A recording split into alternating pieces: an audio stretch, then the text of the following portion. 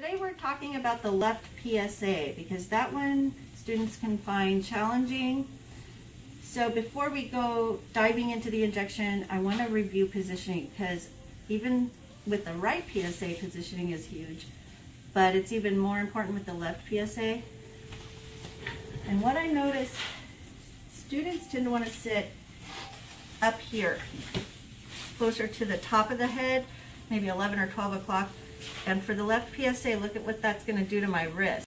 You want to make sure you're sitting in kind of a straddle position and you're not twisting like this because you get more stability. You want your feet on the floor with your leg muscles engaged so that you can lean and do whatever you need to do. You want the patient low enough and the face nice and flat. With the right PSA, I said, don't let the patient turn their head because you need their head straight so that you can see your angles. But with the left PSA, you can have them turn a little bit because it's too hard to reach all the way over there. So one of the most important concepts for the left PSA is how you're holding the syringe. So with the right PSA, you are just holding it, pretty much normally. But with the left PSA, you want to make sure that your palm is up like this, and what naturally wants to happen is you want your thumb up because you're trying to reach into this little tiny space and it feels like you have more control like this. So students go in like this, their thumb is up, and look what happens to their wrist when they try to bring that angle out. So it's extremely important that you keep your palm up. Sometimes I can't keep my palm up as I'm going in, so I'll put my thumb up for a minute and then I'll turn and then I will push out. So look at how I'm pushing out. I've actually got my ring finger kind of against the barrel too. My middle finger is way up, so I've let this slide so I can stabilize. So now I'm nice and stable.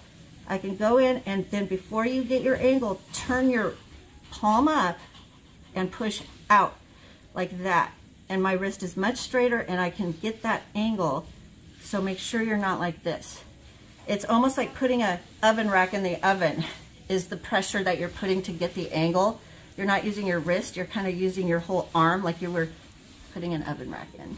So like if you need your thumb up for a minute to go in, and then you twist to get your palm up and then push out like that, and that will get you a good angle. Before I do the injection, I want to talk about one more thing, and that's retraction. There's basically two ways to retract for the left PSA, but the concept is the same. Like the right side, you want to find the spot with your finger, palpate it. That's the soft spot behind the strut. That's my site. Now I'm going to stretch out with my finger and find the bone next door and just plant my finger on it so that the site stays nice and tight. So I'm not grabbing with my thumb and my finger. I'm using my finger or my thumb to find that soft spot and get that nice and tight. So when I said there's two ways to retract, you can either do that with your pointer finger or your thumb. And I like to use my pointer finger, but a lot of instructors like to use their thumb. The reason they like to use their thumb is when you see, okay, I'm palpating, look at my wrist. It's nice and straight. So it's nice and ergonomic.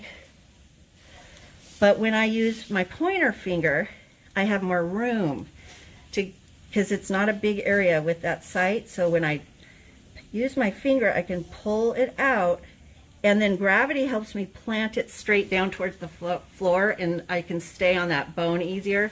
And I feel like I can get underneath my finger easier to get into the site than I can if I'm using my thumb.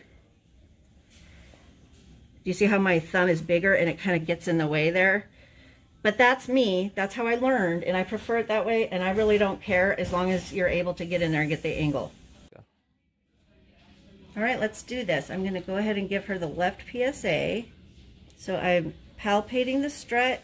There's the soft spot. I've fallen behind it. So notice how I've twisted my non-dominant hand, my left hand, around so that the pad of my finger is pointed towards the patient's ear or maybe cheek or bottom of the ear. And so now the pad of my finger's in the soft spot, I'm just going to stretch it out until I find that anterior border of this bone here and just plant my finger there gently.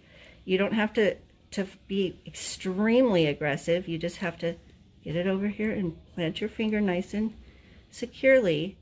Okay, and so now my site is opened up. Okay, so you've got to have your left arm with the elbow kind of up. It helps the gravity. It helps you keep your retraction. I'm going to go in and I am going to penetrate in the middle of the soft spot. Aspirate, give a couple comfort drops. Wait 5 seconds. And then I'm going to go into depth. And I'm using that fulcrum finger. Now this is a good example. I'm running into resistance. If you contact, you are not distal enough. Usually that's the problem. So I'm going to go a little bit more distal because I contacted a little early. I'm going to penetrate, and I've already given comfort drops. So now I'm going to go in. She is not a huge skull size, so I'm going to stop a little bit earlier than I would on some people. I've got my angles. Aspirate, give comfort drops, and then deposit.